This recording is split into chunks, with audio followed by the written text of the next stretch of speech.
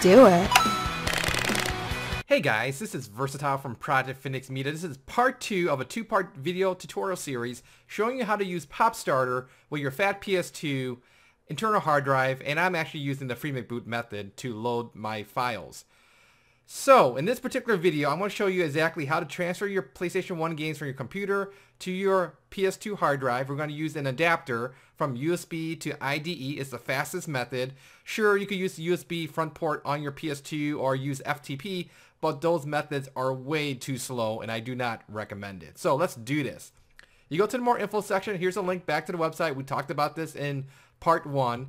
Basically, if you go to the internal HDD installation tutorial, scroll all the way to the bottom, we're going to be using this transfer to VCD files using the PFSShell method.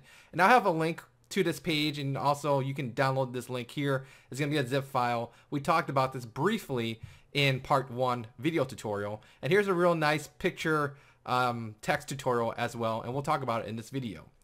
Okay, another item, and this is purely optional, this is my own personal thing, I'll have a link to this in the more video description, is after you connect your PS2 hard drive to your computer and you turn everything on, you need to figure out what is the drive letter number assigned to it. For me, the fastest way to figure that out without guessing is to use the WinHip program. So if you recall from other PS2 video tutorials I've done, WinHip is a real nice program to help transfer PS2 image files to your PS2 hard drive, but we're going to use this again to detect what is the device number sent or attached to our PS2 hard drive. So I'm going to right click the program, say run as administrator, and then what I'm going to do is go to select drive, and we notice that my drive number 4 is the PS2. So 4, remember that number. It might be a different number on your particular computer configuration, but in this particular case is number 4 for me. Okay, so what we're going to do is we're going to go back to Popstarter files, right? And if you right click the PFSShell, let me delete the folder from before.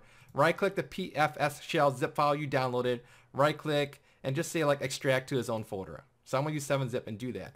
In addition, let me go get my VCD game. So I copied it. Where did I put that? Over here, coolborders.vcd. And I'm going to right click, copy, or you can cut it as well, and go back to my PFSShell and paste it here. Okay, so now what we're going to do is right click PFSShell, and I'm using Windows 10 64-bit if you guys are curious as a reference point, and say run as administrator. Okay, so here we go. Here's the magic. So we're going to type in device HDD and then type in your number. For me is number 4 and then colon. Press enter. And we see that this is good because it says drive status 0, format version, all these zeros and number 2. If you selected the wrong number or you're just guessing, if I were to do this again, let's say device HDD 3, colon. We see that it says drive status 1, format version, all zeros. No, that's not what you want. So make sure you do it right and you'll save yourself a lot of time. Like I said, I use the WinHip method to eliminate a lot of that hassle. So device HDD 4, colon, enter. Okay, this looks good. Now we're going to mount the partition, mount space underscore underscore, sorry about that, mount space underscore underscore dot, helps if you click on the command screen, dot POPS, and then if you made other partitions like a 0 or maybe a 1 or 2 or 3 or 4 or whatever it is, so I'm going to do a dot pops. And we know it's working successfully because it just mounted it, okay? Now what we're going to do is we're going to transfer the game. And make sure you name it exactly to help save some time and headaches later on. So put, and then the game is called coolborders.vcd. If you want to double check it, just go back to here, coolborders.vcd. Everything's capital letters, and press enter. Pro tip, and I'll have this talk about it in the second half of this video, is make sure your ELF file is named exactly the same. So my ELF file, if you recall, is called coolborders.elf, everything in capital letters. Here is called coolborders.vcd, everything is capital letters. If you rename this like all lowercase and your ELF file is all uppercase, it's not going to work. Just make sure to eliminate your headaches and your troubleshooting issues. Make sure your game file, VCDs, and your ELF files, they have the exact name, file name, all capital letters, and you're good to go. Okay, so now at this point you can go ahead, mount more VCD games again and again and again until you're satisfied with your PlayStation 1 game library. Once you are satisfied, and only you will know when you're satisfied, then you can stop and you can say umount. Oh, sorry. Let's make it all lowercase. Umount, right? So we just unmounted, and now we say exit, and we exit the program. And then, finally, you can go down here and just eject your adapter.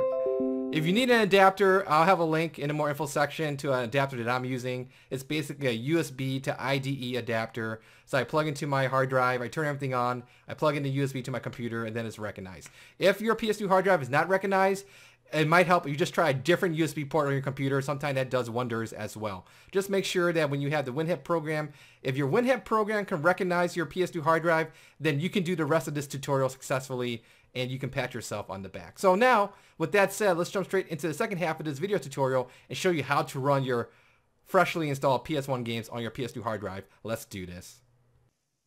Okay, so this next portion of the video tutorial, let me show you how to play your PS1 games off your internal hard drive. So, what I'm going to do, and we talked about this in part 1, I'm going to turn on the PS2. I'm actually going to hold down R1 right now, and then this is like a shortcut to go straight into Ulaunchelf. It's a pretty neat trick.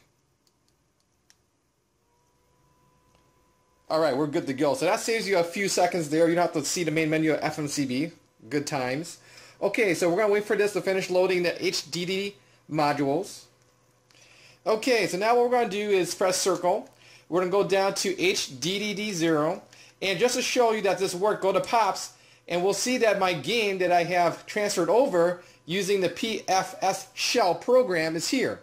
One thing to note is whatever your VCD game is called, make sure that your ELF file matches it like 100%. So notice that it's called coolborders.vcd. Everything is capital letters. So make sure that when you run your ELF file, that it also has the same notation, coolborders.elf, same exact file name, everything is capital letters, and no issues. So right now, I just go ahead, select the .elf, press circle, and now the game is going to load.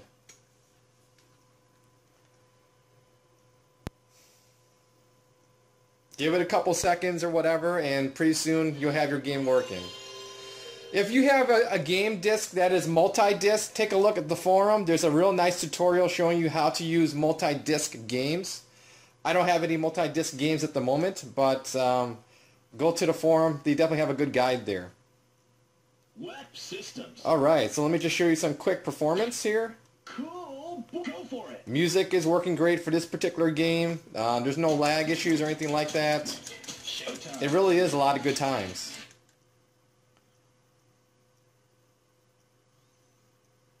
So if you're looking at a neat way to save your laser, store a lot of ridiculous PS1 games on your internal hard drive, then the Popstarter edition is definitely the way to go.